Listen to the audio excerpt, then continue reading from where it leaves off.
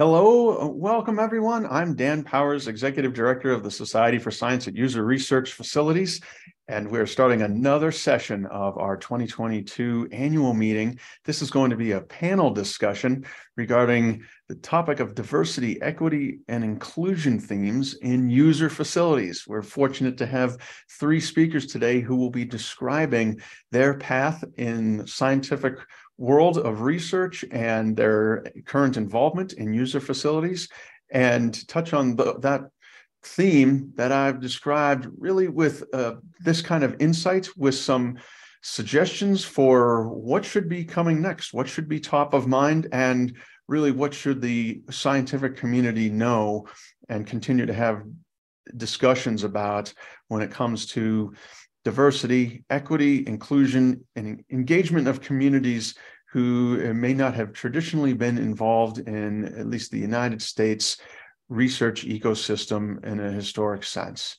So before we bring on the speakers, let me give a little bit of a background, and I would like to thank Dr. Abram Ledbetter, who will not be joining us today, but was the organizer, really took the lead in helping to shape the theme of this conversation and invite the panelists to speak. The title that you would have seen is Lenses Shedding Light. And the intention there, really the theme, is that by looking at diversity, equity, and inclusion through different perspectives, we can be more enlightened, perhaps build on our natural curiosity, and see things in a way that we have not noticed before, and ideally help to build an even stronger fabric in the research research user facility ecosystem. So please let me welcome onto the screen then our speakers, and I will give you a brief background on each of them. Again, this session is going to include this roundtable of these speakers sharing their experiences, perspectives, and insights relative to fostering diversity, equity, and inclusion within communities of scientific research at user research facilities specifically. So I'll start with Dr. Tabbetha Dobbins, and I hope everyone can come onto the screen here. Tabbetha got to meet almost coincidentally in person. It was so wonderful at the conference just last week. And we were talking before we even knew who we were each talking to. I think that spoke well to it, just a kind of instant rapport that we were able to strike up there. But Tabbetha is an associate professor of physics and astronomy at Rowan University, where she also serves as the vice president for research. Her research investigates the relationship between structure and dynamics in composite materials using neutron and X-ray scattering, with applications to modern engineering problems in carbon nanotubes, gold nanoparticles, the hydrogen fuel economy, and polymer self-assembly. She's currently serving by appointment on the Department of Energy's Basic Energy Sciences Advisory Committee. So thank you, Tabbetha. Thanks for joining us. And we are also being joined by Dr. Suman Kumar.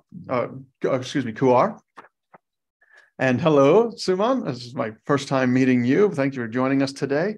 She is a research scientist and group leader at Lawrence Berkeley National Laboratory, where she performs research on thermal energy storage.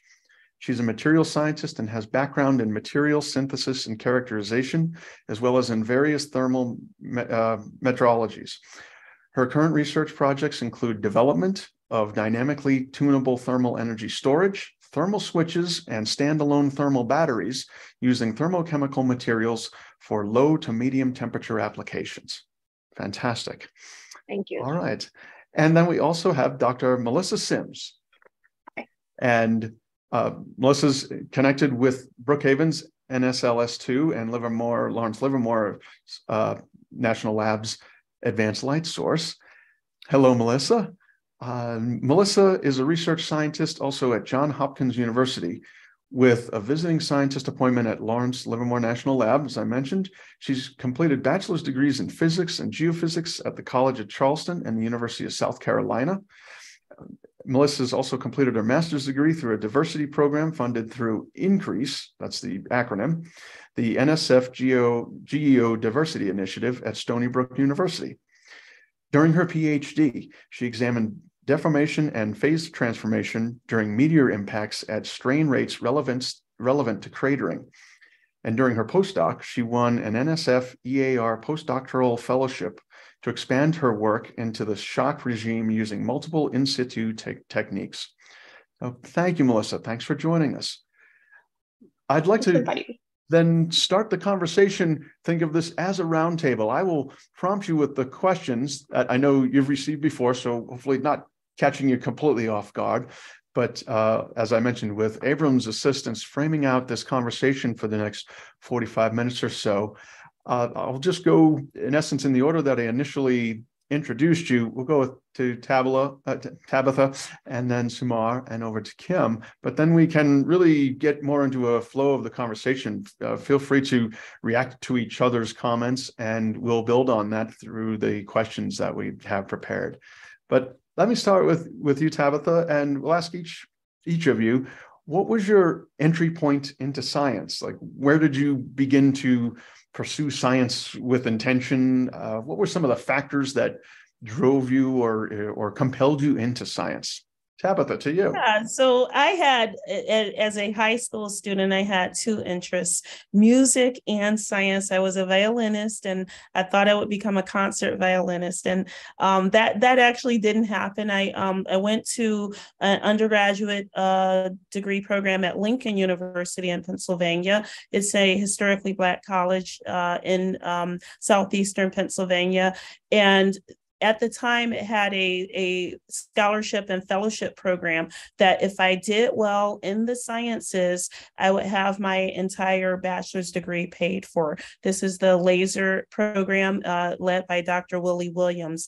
That program was really my onboarding into the sciences, and the program allowed for all of the degrees that were available, including mathematics, physics, chemistry, and so forth. I ultimately chose physics for it being the most diverse and amenable to many career options. And then that was my starting point. That's where I began to pursue with intention, and it was a great experience.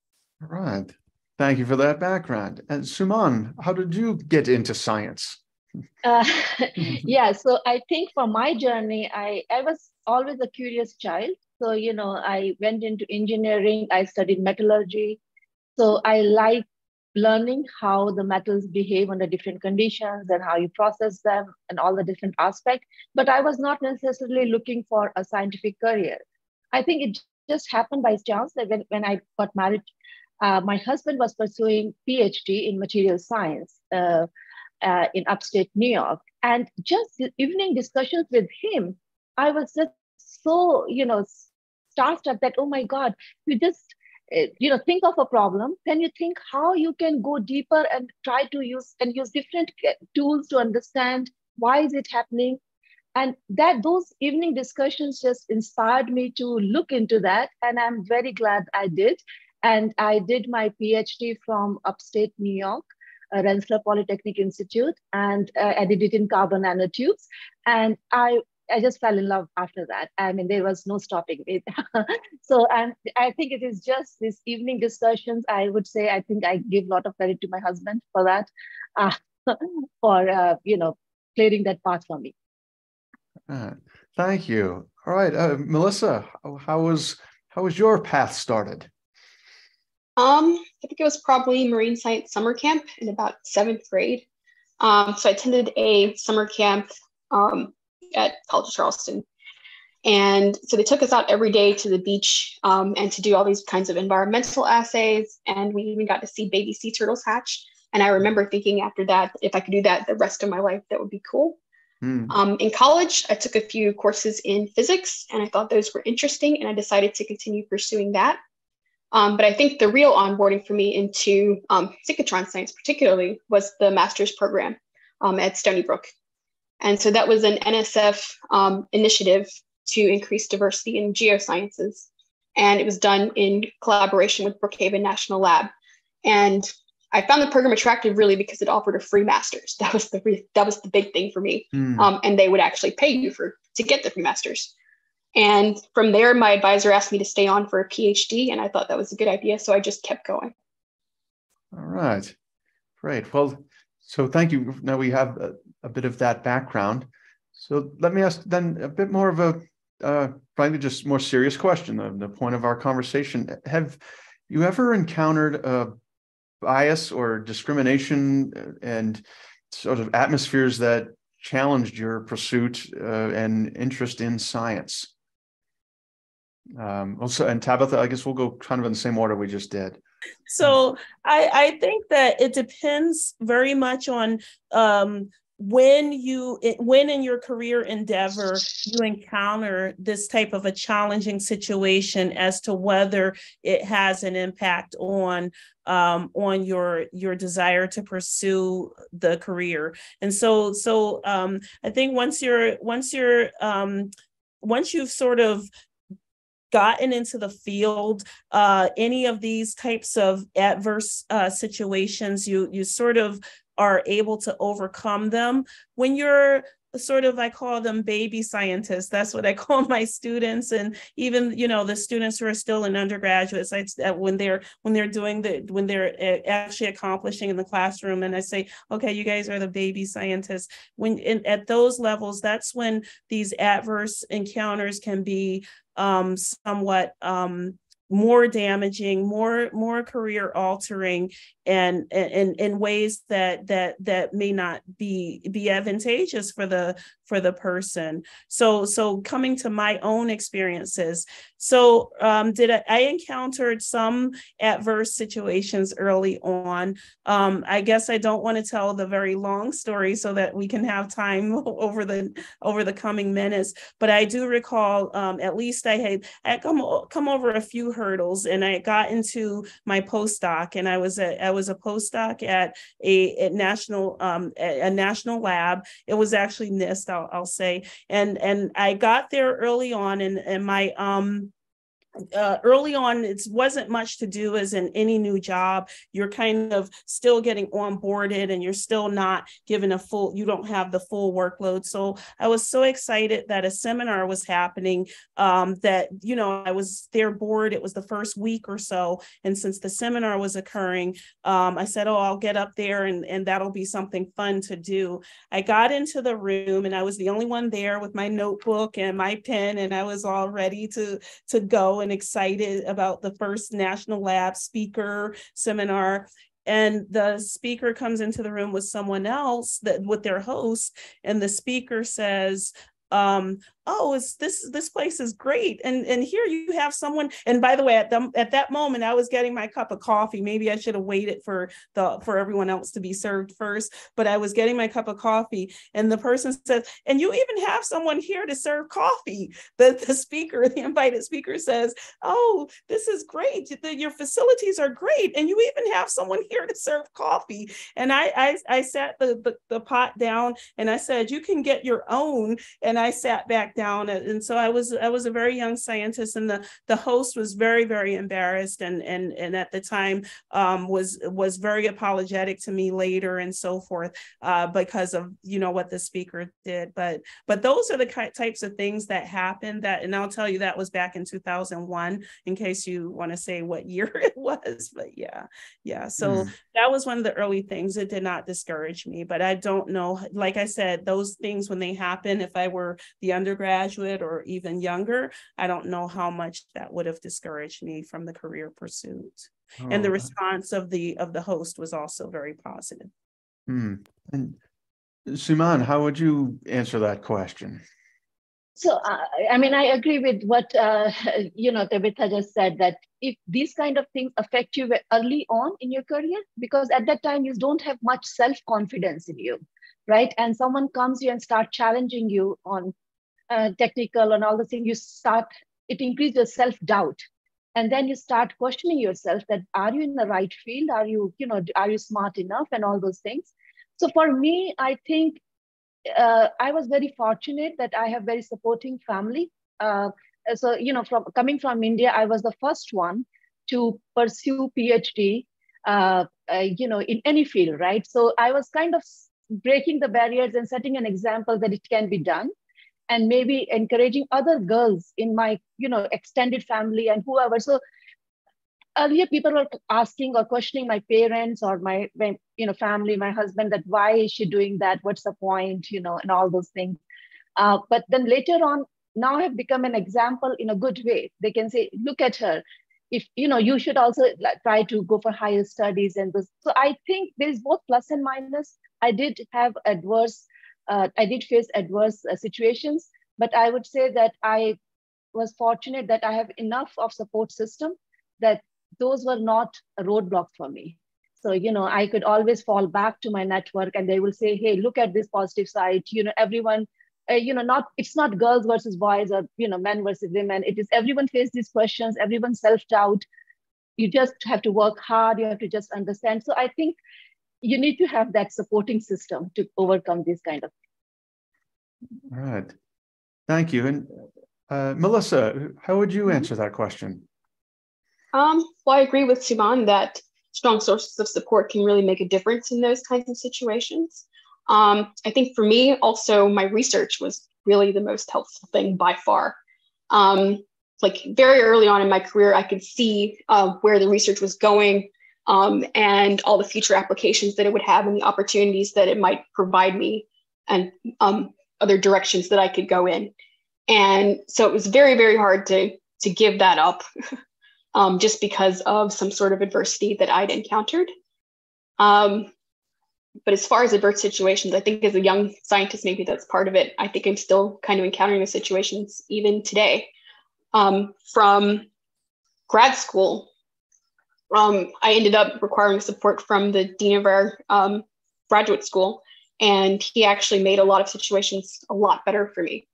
And the situation was severe enough that I actually had to reach out for those connections. And even as far as applying for postdocs, I think I encountered at least one place that had no women and no underrepresented minorities at all working there. And I was walking through, giving the interview and then talking about all the work that I'd like to do. And it just hits me that there's just absolutely nobody here other than me. And so as I continue on in my career, hopefully I'll be able to find the same sources of support and hopefully be a source of support to younger scientists as a student. All right, thank you. Yeah, I was going to ask you to sort of build on that. Actually, I'll stay with you, Melissa, if you could tell us a little more, and then we'll go back through Suman and to Tabbetha. But the sort of next step of describing who you found as a mentor or as a support group, a particular anecdote I'm thinking that really resonated with you, and perhaps audience members can hear this and perceive where either they could be looking for a similar kind of resource or be that kind of resource. That would be very helpful to hear. But still sticking with you, Melissa, tell us more about how you who or what structure did you find to be a resource in dealing with those kind of atmospheres?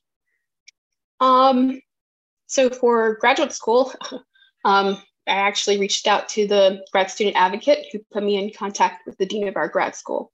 But purely for work purposes, one of the things I had to do was literally cold call women in the field who I'd met at conferences before, and sit there and explain some of the difficulties that I was going through, and ask them, hey, can you sit down with me for a once a week meeting just to talk about research?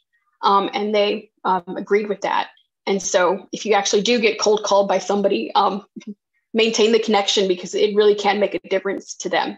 And then when I was searching for postdocs, I was very, very careful to set up a situation where I knew I'd have multiple sources of support. But yeah, really, you can just reach out to people in the community. You'd be surprised about how many people are willing to help. All right. Suman, what type of resources or people did you find? Yeah, I mean, I totally similar to what Melissa did. And I think in my lookout for a mentor or to learn or to grow, I reach out to everybody who can lend a hand or can guide me, right? I mean, it's not necessarily I'm looking for a solution to my research problem. I'm looking for, from their experience, what I can learn, how I can, overcome challenges. So I don't want to name the names, but I really found a lot of resources at the place I'm working at LBL, at universities. And these are all there are a lot of women, these are all champions, right? They champion for you. And that is what you need. You need somebody to, campaign for you, be a champion. And then, help you increase your network, help you increase your visibility, help you tell that, okay, take this path, do this, and learn how to say no. All these things which no one taught us, right? So we just want to be polite. We just want to be. So I think for me, there are a lot of mentors, and they have been with me since my grad school, and all across, like women, men, I think it is good to also, like what Melissa said, just to reach out and just do cold call, and you will be surprised that people are really willing to, show you the path. All right, Tabbetha, what kind of resources or people did you find? Well, I guess I want to just re-emphasize or emphasize what the other two speakers pointed out, is the importance of that counterbalance, that counter support network that can exist, whether it's an in the moment situation like the one I described earlier, or whether it's a long-term situation that's ongoing and having to reach out and find support. So I guess I would say over the years, I've always thankfully been fortunate to have good infrastructure and support throughout all the stages, whether I was a summer research student or whether I was in graduate school or postdoc. I was always able to identify people who were willing to take the time to help me with any kind of career mentoring, career guiding, and things like that. So that's such an important thing to take the time to do. Is what I'll emphasize. Can I jump in here? So, and I think I have seen recently, that there is a lot of this mentor-mentee programs at various, and I encourage all the new, career people and everybody. I mean, it doesn't matter at what stage of your career, to make use of those programs, right? You can actually apply. I mean, you can look for who you want to reach out, and don't be scared. Everyone needs this guidance. So you are not the first one, and you won't be the last one, right? And now, because of my experience, I really look forward to that. Can I pass this information to somebody who's struggling, maybe a postdoc, maybe, and so I think we should encourage this kind of programs, and I'm very glad to see that these programs are really popping up everywhere.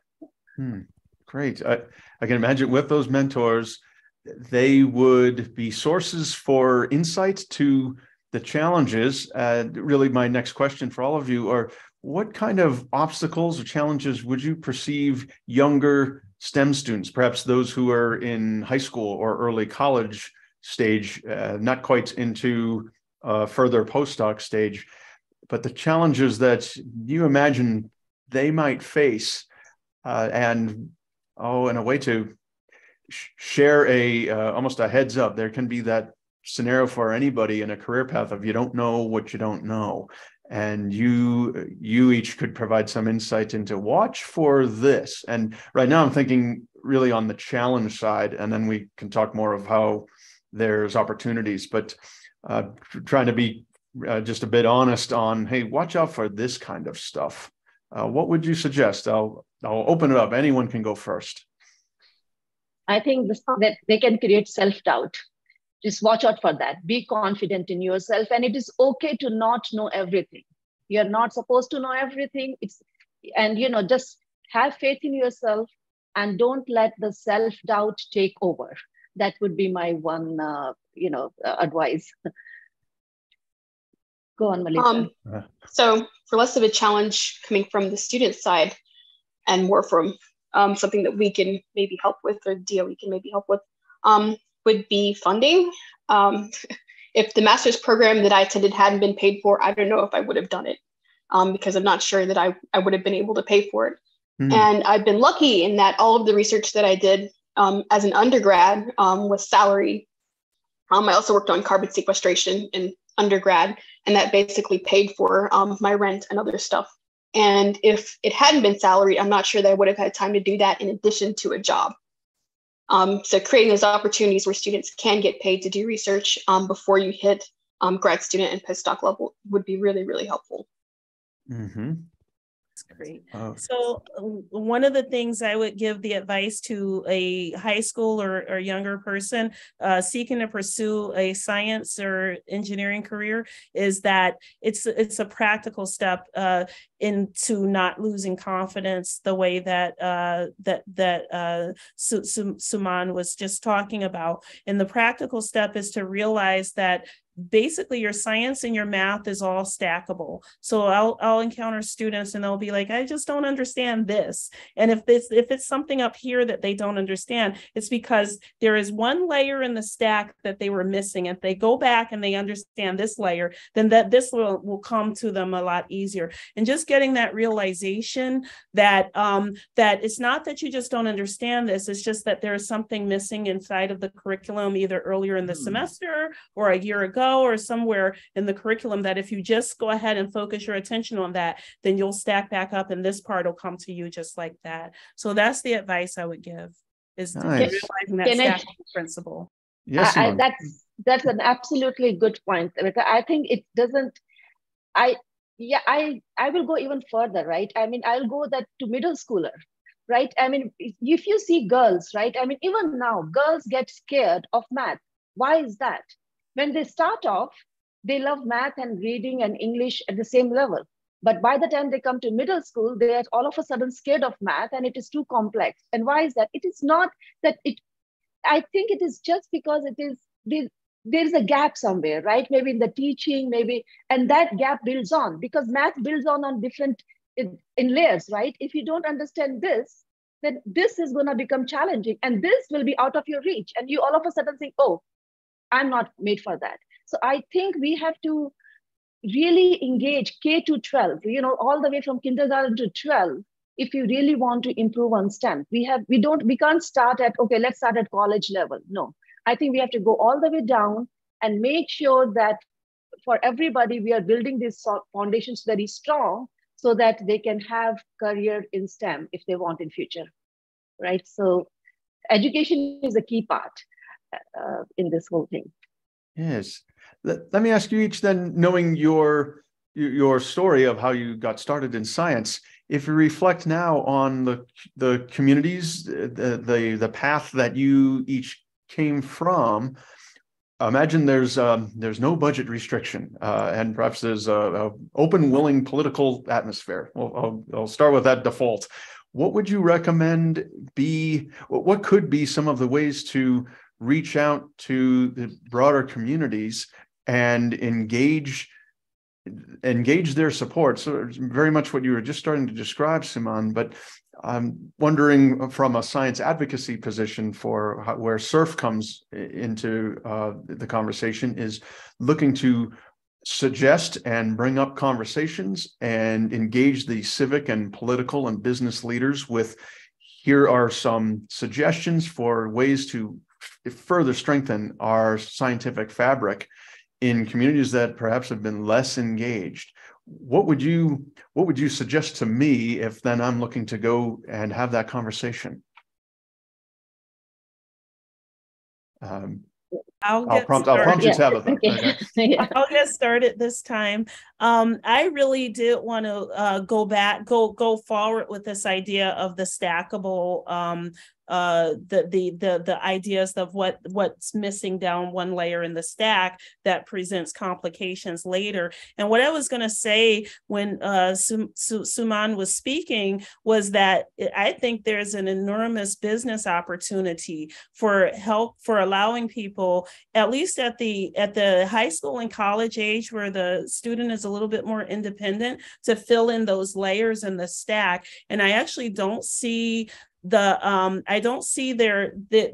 there exists, or at least not in a cost-effective manner, a software that the student would be able to sit at and be able to actually go through self-directed tutorials, go through self-directed problems, and then be directed to the next layer and the next layer, or either be taken back to the hypothetical layer that's probably missing for filling in this concept, and using some AI and things like that to really help guide that. but not to forget that, at least from my background, making sure that the digital divide, we used to call it the digital divide. That means that what we saw in the pandemic is not every student has equal access to the computer as well as to the internet and things like that. So also coupled with that, making sure that the access is there, then I think that there can be a large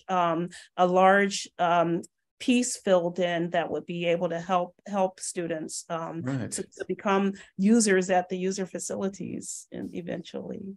Right. Melissa, what are your thoughts?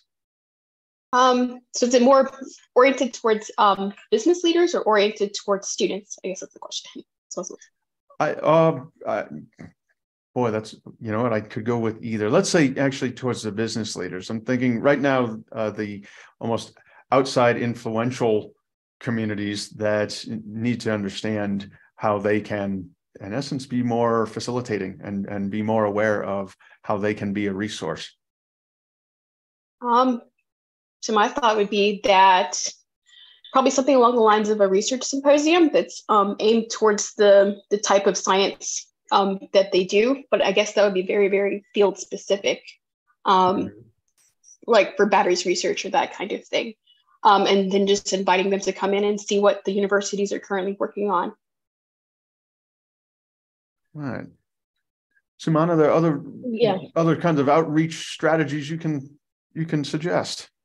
Yeah, so, so building on what Melissa says, right? So, for example, there are two things. First, you have to make sure the education is strong enough, the foundation is strong enough. Second, to just tell them what is out there, right? I mean, a middle schooler might not know what we do in the science. Like, you can just say, okay, he's a scientist, right?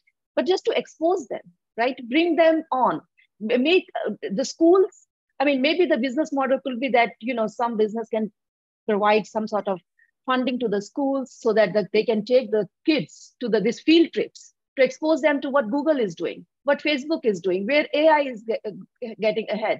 Maybe have the labs in the school so that they can build the small things and small coding kind of things, so that they get to, when they build something, anyone, all of us, right? When we build something, we kind of feel that we own it, and that excites us, that what else can we do? So these kind of programs can really help. And I think for high school and I would say community college, I think we should have more internships, right? There are a lot of programs like SULI and CCI and all these programs, but we should have more of these where I have seen in my group one example where a CCI student came as an intern, got so inspired, changed. He also got transferred to another university, and now he's working at NASA. So just one exposure to science can change the life, right? So all I'm saying is that let's create more opportunities for people who don't even give them resource, because let's level the field. Like, Melissa said, this digital divide, you are just taking, if they don't have resources, they don't know what is out there. So give them resources, give them opportunities, give them platform, and it's okay, like if there's some layers are missing, and like that was a very good point, Tabbetha, to have this kind of online platform where we can just self-study, self-educate, so that we don't have to feel embarrassed in open that, oh, I don't know, 10th grade tables. It's okay. It's not your fault. Typically, if you're bad at something, we can say that, not taught well or resources weren't there. So I think, there is a lot of things which can be done in this space. Right. Let me then put almost a little further point on it. Could you remind the audience in your answer the user facility or facilities that you've worked with, and what kind of strategies do you perceive perhaps could be implemented to ensure that there is the outreach and the engagement to more, say, lesser involved communities or otherwise the sort of groups that you think should be involved that aren't as involved right now? If you were helping to shape the process, the protocol at user facilities, what might you suggest?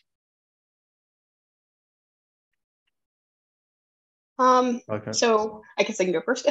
Yes. I've used Brookhaven National Lab. I've used Argonne in Chicago. And I've used LCLS and Facilitiy in Germany. And I think that, also Oak Ridge. I think that's it. I think the hardest part or the biggest challenge for new researchers to this particular field is to learn how to apply and to get time and like all the requirements that the specific facility is going to have. I know for one of the facilities that I've been using, it's the dynamic compression sector at Argonne National Lab. They actually require the users to come in, or any new user to come in for at least 2 days of training to demonstrate the ability to actually build the targets. And something that would be really, really, really helpful for their facility would be to conduct some kind of school for new users, so that new users can actually see all of this equipment being assembled and can see all of the requirements and can maybe get some kind of tutorial on proposal writing. Because I think unless you've been a user there, it's actually fairly hard to get time. And I think that's probably true for the vast majority of the places that I've used. All right. Suman, what type of engagement strategies would you like to see implemented? So I think more outreach, right? If people don't, so I have been a user of Molecular Foundry here at Berkeley Lab for a long time. And so I think maybe, of course, how to access this facility through proposal writing and just outreach so that people are aware that this facility exists for free of charge and they can come and do science, right? So I think more targeted outreach to these, communities who have, who don't know that, this kind of facilities exist and what are the features in there, maybe going to the colleges, community colleges and telling them that, okay, this facility exists, we have all these facilities, having more tours of the site so that they know what exists there. And I think that they have started to do some of this effort. I'm a member of User Executive Committee at Molecular Foundry, and we organized in the annual meeting one symposium on diversity, equity, and energy justice. And we did invite people who have been working in this field to learn from them that how can we help in this outreach. So I think it has to be a very focused effort. Like we have to work on it. It will not happen by itself. So you have to keep in mind that it cannot be an add-on thing. It should be in a thought process. When we hire, when we do any research, we should think how it's gonna bring energy justice or environmental justice. So we have to, as a researcher, change our thinking process, that we have to bring everybody together, keep everybody together and move forward with everybody, with everyone, no one left behind. And I think user facilities have to start putting more focus on the outreach activities for, the underserved communities. Okay. Tabbetha, what would you say? Well, it's funny that so I agree with both Melissa and Suman. And it's funny that your acronym for the organization is SURF, because I always used to say when I first became a user at a user facility that it's like surfing, that if you live near the ocean, you learn how to surf. But if you're one of the inlanders and you don't live near it, you don't learn much about it. And that's what a little bit of the user facility experience is like. It's so I've used advanced photon source, NSLS-II at Brookhaven National Lab. And when I was a faculty member in Louisiana, there is a synchrotron at LSU called CAMD, Center for Advanced Microstructures and Devices. That was a large part of my decision to apply and accept the faculty position so far from my own roots where I had grown up. But the point of this idea is that one of the things that the user facilities can do is try to break that geographic barrier, because I do think that it may be breaking down over the years, but I think it's still pretty strong of a barrier. And so now that we have remote access, we have remote use, we have webinars like this one that just wasn't so prevalent a decade ago. I think we can be doing a bit more to involve people in the user facilities science that are not proximity to those facilities. So that's one idea that I would share. And I hope I get a chance to share my second idea with your next question. So thank you. Oh, yes, of course. Then we were sort of expanding out then, and a bit of wondering and perceiving the audience members and younger scientists would be intrigued to know, after some years of experience with user facilities and the different research realms you've been involved in, what is now prompting your curiosity? What is kind of next on your radar that you're aspiring to learn more about? And I like the question that Abram prompted you all on was, what makes you unique? So Tabbetha, I can see you're ready to answer this one. So you go first. I'm going to answer what makes me unique, and not what's my next thing. This is something I've been doing for a very long time, which is taking my students, my undergraduate students, to the user facilities and the synchrotrons. So I've been at smaller institutions for nearly my whole career. Rowan is growing, and we're aiming towards the R1 quite rapidly now. But I've had a long career behind me, and so a large portion of my research has been done with undergraduate students. And I can just tell you that it's amazingly eye-opening for those students to go to the user facility, to have access to the state-of-the-art instrumentation, and then to be able to drive that instrumentation while they measure samples that they prepared back at home. It's very revolutionary for the students. It's very eye-opening, and it gives them a level of staying power in the sciences. I think that other experiences back only at the home lab might not be able to give them. And so that's where I would say I find a unique spot in this area. Nice. Simone, how about to you? What would you like to describe about yourself and your interests now? So, I mean, the project which I'm very excited about is to make these buildings, I'm going to get a bit specific, make this energy storage for buildings so that we all, can have more resilient buildings. And so this is what excites me for research. And what I think the unique, in aspect of uniqueness, I would say this thing that I can do research, and also I can believe that, my work can have a small impact towards this climate change, and I can help the communities.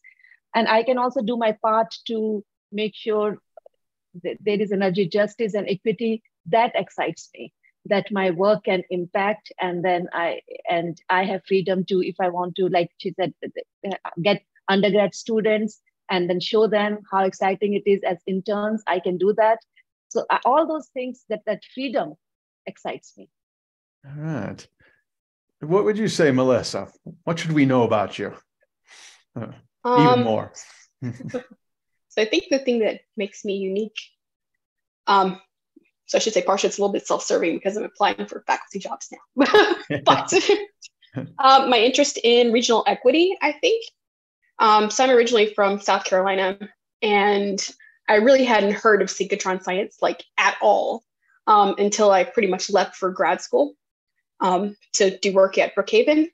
And so one of my big interests is bringing synchrotron science and access to synchrotron science to my home region, I guess, to the South, where there are a lot of underrepresented minority students. I was particularly interested in working with students from historically Black colleges, and ones who would be, and faculty members who would be interested in collaborating with me at whatever university I end up at from historically Black colleges, and providing them with the opportunities to pursue further research with the DOE. Because I'm really, really grateful that I ran into this opportunity, and I really think that other people should have the chance to see it too. And just because you're from the middle of nowhere, deep South, doesn't mean that that shouldn't be an opportunity that they get. All right. with a few more minutes left, let me ask you another question that I know you may not have been prepared for it, but it really gets into that both aspirational and inspirational aspect of your research and who you each are. I'm curious if there's a leader within any of the given user facility or perhaps university networks that you've worked in or that you are just aware of, who you see really exemplifies an awareness and a manifestation of the diversity, equity, inclusion zeitgeist that we're seeing happen, I'd like to think naturally and progressively through society, but also strategically and intentionally. Who do you see as really being a voice for and a strategic force for bringing more diversity, equity, inclusion themes into our user facility network? And I know I'm catching you off guard, but really looking for, in a way, almost who's your hero, if I could use such a strong word in that realm. And with that big prompt, I'll wait for whoever wants to speak first. I'll go ahead and get started. And I want to mention the network. It's called the Increase Network, and it was formed by Sikaze Matingwa. It is an organization that works with faculty members at MSIs, HBCUs, HSIs, to help them to connect with user facilities and with national labs. They ran a series of workshops at Brookhaven National Labs, funded by a National Science Foundation in years past, and they continue to cohort the faculty members who are in the network and keep them updated and informed about the ongoing research opportunities at the user facilities and at national labs. So I would say that network Increase is a one network that I can point to specifically. Nice. All right. Thank you. Suman, how about you? I think I'm going to pass this question to Melissa. Oh, okay. Melissa, go ahead. Melissa, all right. Who comes to mind? Definitely Abram, who invited all of us to come. Right. Yeah. Yes. So Dr. Abram Ledbetter, he's being very humble and is not part of the panel, but is also a force for prompting these conversations and also really getting into some of the mechanics of how DEI protocols can really grow and have an impact that we're all looking to see. Definitely. I think if I have to say something, I think collectively this focus on idea or DEI, the equity is really helping, right? Because now we have starting to have the conversation. I think 5 years back, I was not thinking so much about equity or environmental justice or, inclusion, diversity. But now every research project I write, I have to think how it's going to impact. So I think if I have to choose a hero, it is this vision that we started. I think that has inspired all of us to think about it at very different levels. Okay. Well, as intended with this first conversation here, this panel, and in speaking with Abram and conversations amongst the board of directors with SSURF, this theme is very much top of mind, and we would look to continue this conversation and bring in additional, either it could be lab leadership, specific researchers, other thought leaders that you think should be in this conversation through a series of webinars in 2023. Thank you all for making time today to have this conversation, and our audience, I appreciate your time and your interest in this. We will look to build on it in 2023 with further conversations, both the convenience of Zoom and gathering this way, as you were like describing, Tabbetha, but also in person, as we may be able to gather at conferences that people just happen to also be at, or that we arrange born of some SSURF activities as well. So thanks, everyone. Really appreciate your time. Look forward to talking with you again in person. Thank you, Dan. Thank you. Bye. Thanks. Thank All you. right. Bye, Melissa. You're welcome. Yes, nice to meet you all. And thanks, everyone. We will be starting another session in just a few minutes. I'll see you online shortly.